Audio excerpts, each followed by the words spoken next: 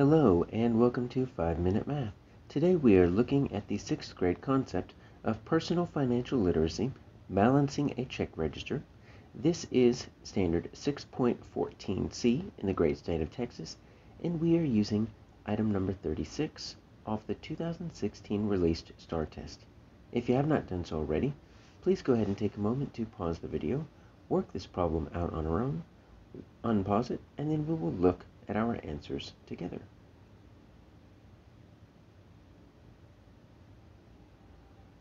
So when you have a checking account, then you will most likely have a check register.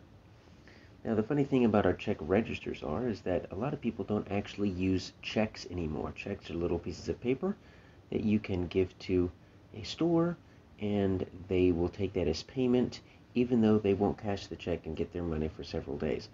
You still have a checking account, but most people just use the debit card because debit cards kind of act like credit cards in regards to they're accepted everywhere, but they're different because they're tied straight to your checking account.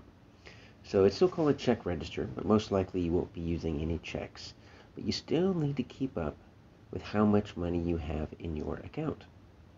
So we have this little story here. Before Nina bought groceries on April 22nd, so we're referencing this right here, she had a balance of $487.25.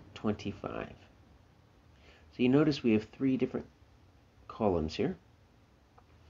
And we have the deposits, we have the withdrawals, and we have the balance. And it says dollars underneath each one just because you notice we're not going to include the dollar sign on every single one. That would just kind of make things a little bit messy. So she had $487.25. That's her balance. So the balance is how much money you have in the bank, in your checking account at any given point. Now, she had a few transactions. So transactions are either deposits or withdrawals, pluses or minuses. Deposits can be anything like you take $20 and you go put it in the bank and ATM. It could also be sometimes a refund. If you take something back to the store, they will give you a deposit back on the same card that you used to purchase it.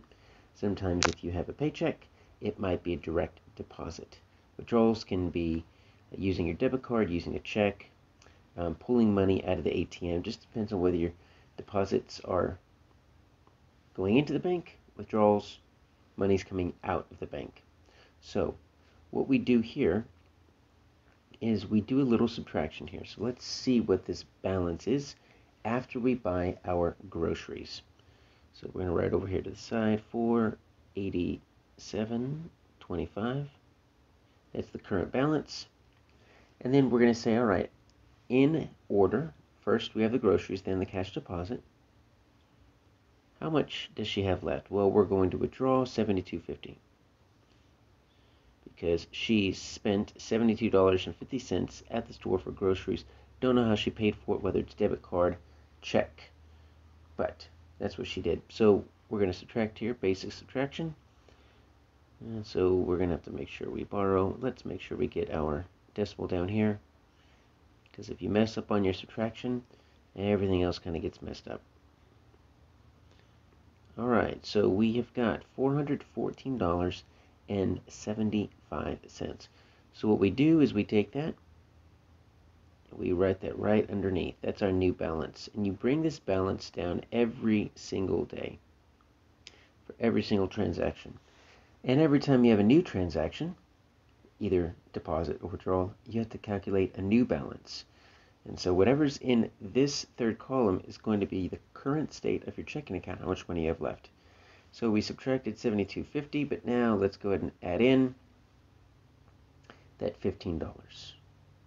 Because we had a cash deposit, let's make sure we line it up with our decimals. It's 15.00. That's going to be important.